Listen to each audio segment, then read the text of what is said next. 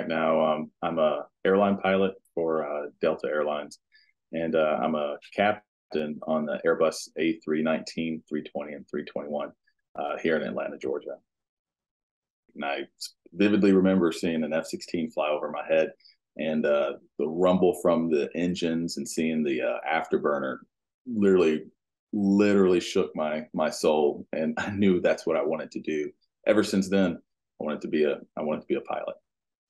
And we all remember the first time when we soloed an airplane, right? And so let's be honest, there have been times there were times where, African Americans couldn't fly airplanes. They just wouldn't let people, they wouldn't let African Americans fly planes. That my grandfather wanted to fly airplanes. They told him, no, there's just no way around it. Women have been told that they can't fly airplanes, right? And there's other communities too. So from there, it's been, to explain this, it's definitely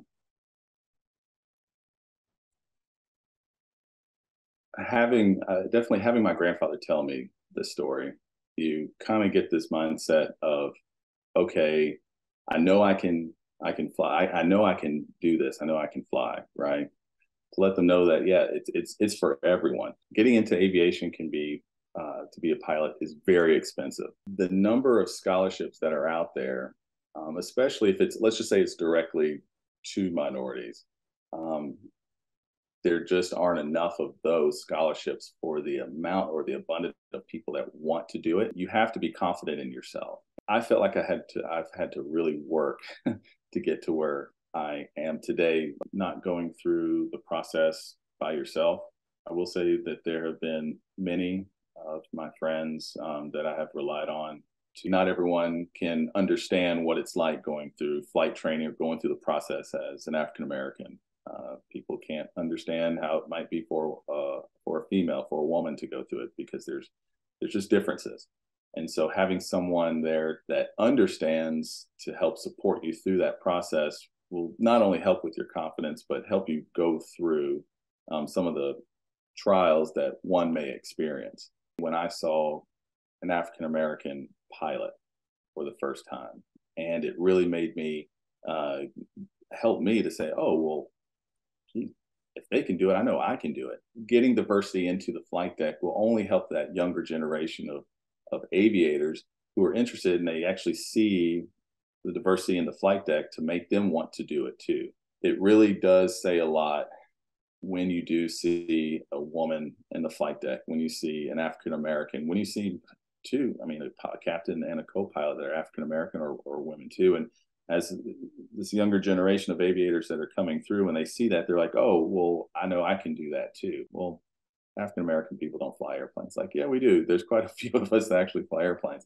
And I've had a few younger kids come into the flight deck, and they're really inspired. And that's what we want to do, is inspire others who can do it. My most proud accomplishment has been purchasing my own airplane. I really want to help expose others to aviation, especially in the African American community. I want to be able to either start a foundation, or maybe even I've had thoughts of starting a flight school to allow people who are, I don't want to say less fortunate, but people that aren't able to afford the full price of flight training, and give them the opportunity to do flight training at a reduced cost, to get them into the industry, but to also have a career in it. Because being a pilot is great. It's something that I've always wanted to do. And now that I'm here, it's just I want to bring other people with me and get them involved too. But I was introduced to it and I fell in love with it. And I want other people to experience it and get the feeling that I do. I hope that I'm able to expose not only just to being a pilot and being in aviation, but exposed to other avenues of what being a pilot that you can do, like aerobatics. My name is Jared Hodge, and I'm an outstanding aviator.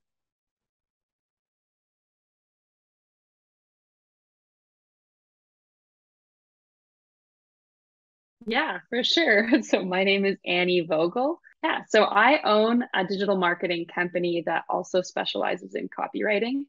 but we support aviation brands exclusively. My parents immigrated from Poland in the 80s, and we traveled back to Poland very often when I was really young. And I still remember like the KLM jumbo jets and just getting on it and being totally fascinated by airplanes. Wow. Now that would be something cool because you can still like experience so much of the world, but also it's highly technical. It looks really fun. I don't have anyone in my family that's in aviation. So it was quite complicated to kind of figure it all out. Suddenly your instructor is like sneaking out the side door and saying, "Peace, you've got this." But it's a really empowering feeling to be confident in yourself and know that you can handle it. Wow, I'm like, I really got this because it offers this like surreal experience every time you're up there. Um, like I'm sure that, every pilot feels this way, but there's something really special about flying very like lower to the ground and being able to see everything. And for those few moments, however long you're up there, it's just the whole world melts away. And it doesn't, and nothing that's happening on the ground matters anymore because the priority is flying that aircraft. Um, and the idea of being able to see things that most people could only ever dream of, it's just a wild adventure. Don't let others' opinions create doubt in yourself. Stick to your gut impulse and do what feels right by you. Another one of the roadblocks that I encountered was definitely financial. I think that that's a huge roadblock for most pilots. It's really, really disheartening sometimes when you're like, wow, this is more debt than I've ever taken on in my life. And so it's overwhelming. There is this idea of equality. And the reality is that like life is never balanced or equal. Like things are so backwards and we've come such a long way in such a short amount of time. There isn't as much diversity in aviation is primarily a lack of role models. I mean, you're inspired by what you see, and I'm hopeful that it only continues to grow over the coming years. When putting that into the cockpit, I think maybe that could create like a better environment. And I travel a ton and I get to fly really cool airplanes. I get to meet incredible people. And what I really love about that is that I offer a female voice. And so, in terms of my goals for the future, it would be to continue serving as like a voice for women in aviation, to continue inspiring people. The amount of messages that I get from people all over the world, women in particular, saying, "Hey, I'm interested in aviation. What do I do?" is astounding. And so I can only imagine if you were to collectively add those people with everybody else, in terms of like every other like social media influencer who has people reaching out to them. I think that social media is such an incredible tool, and it's incredibly important tool in promoting aviation to future generations. My name is Annie Vogel, and I'm an outstanding aviator. So my name's Leah Kamaromi, and I finally got to put my hands on the controls of an airplane and actually fly. And it just like gave me the most amazing butterflies. And I just was very fulfilled and awed by the experience. So I was like, I have to do this for the rest of my life. I'm really happy that I found it because when you find something that lights you up, it obviously makes your life better. And I feel like everyone should have a career where they find something that makes you joyful. But I think that it makes me happy because it's where I feel free. I don't feel, find something like that that just sets you on fire, you want to do it for the rest of your life. And there's nothing that's going to stop you from doing that. Is that it's not all sunshines and roses. Like, it's going to be really hard. And there's going to be a lot of people that are going to tell you you can't do it. And getting into it, there's going to be probably a lot of people who are like, you want to be a pilot? Like, you're just a girl. You're just 14, you're just 15, you're just whatever age you are. People are always going to judge you for your age or your gender or your dreams. I mean, people's judgment is their form of entertainment for your life, and it's not okay. But being a flight instructor at 18 and teaching people as a female, they think that you're not qualified, and you have to show them. You have to just be confident in what you can do. And whenever they get themselves in a screwy situation, as students do, and you save their butt, you're like, I do know more than you. Because diversity is what is, first of all, needed and should be the norm, and that we are just as good of pilots, if not better. So change will happen, and it is happening. So that all I want to do is fly for the rest of my life. I was going to get my pilot's license if it killed me.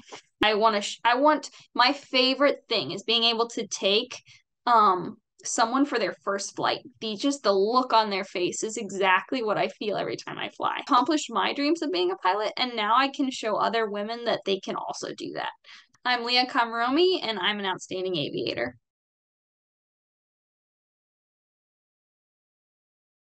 My name is Jessica Birch. My current occupation and position, I am the morning meteorologist at CBS News Bay Area in San Francisco, and I'm also a Black Hawk pilot for the California Army National Guard. I don't necessarily fly for a living I don't fly for a living full time. However, I do fly for the California Army National Guard. Oh, I got a flying bug pretty early on. I was 15 years old when I took my first, discovery flight. And that's all it takes is a discovery flight, right? If you know, you know. And women in aviation, there's not many of us. And I talk about that all the time on air. But it was a good experience. And it really, oh my gosh, there is nothing more liberating than doing your first solo. And then the next most liberating thing is doing your solo cross country, because that's empowering right there. Humans weren't designed to be in the air, yet we found a way to be able to do it. There's nothing more beautiful than flying through clouds or, popping up through a VFR on top, or just being in a place that you feel like you shouldn't be, but yet you belong so much. And flying for me is just that sense of you realize how small you are. Humility will take you very far. In the aircraft, and I'm in the military too. Look at the lack of diversity. I was the only female that commissioned in a group of 80 men. I was the only female that graduated my flight school class in a that was a class of 60. We're trying to crack the code, we're trying to break it, and it's getting better year by year. Let's change that. Let's build that path. Let's continue to build that path. Let's make it grow so that more women have the opportunity to. Forget the fact that you're a woman. Forget the fact that they're men. Do you love it? Do you love being in the sky? Are you geeking out about the avionics? Are you geeking out about your logbook adding hours day by day? That's what you should be focused on. The passion. There is a woman in aviation. If I could get more people aware of that, that would be a huge benefit to this industry. But the women in aviation one, that's huge for me. Always has been, always will be. If I would have known about these programs at a young age, I feel like I would be light years ahead of where I am now. And I'm competing with myself in that sense. So, hey, my name is Jess, and I'm an outstanding aviator.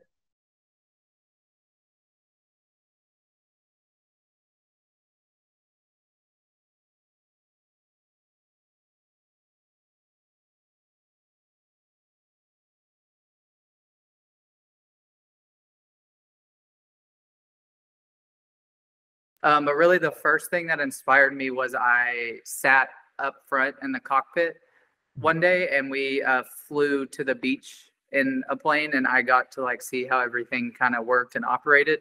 So from there, my dad got me my first flight lesson. So it just kind of spiraled from there. Personally, I didn't feel ready. I was just like, I don't know if I want to fly a plane by myself. I can't really describe, just I can't believe I did that kind of thing. It wasn't something I ever saw myself doing younger in life for some reason. I'm not for sure. But once I got into it, and I think the learning process as well. There's a lot of people who are scared of flying, or, have anxiety of flying. Addicting, I guess, is the right word. I think that there's a stigma to pilots from just way back in the day. It was a male dominated industry. There's such a lack and shortage of pilots that I think if you could get more people involved with it, even just introductory flights, stuff like that, it could, take that problem away.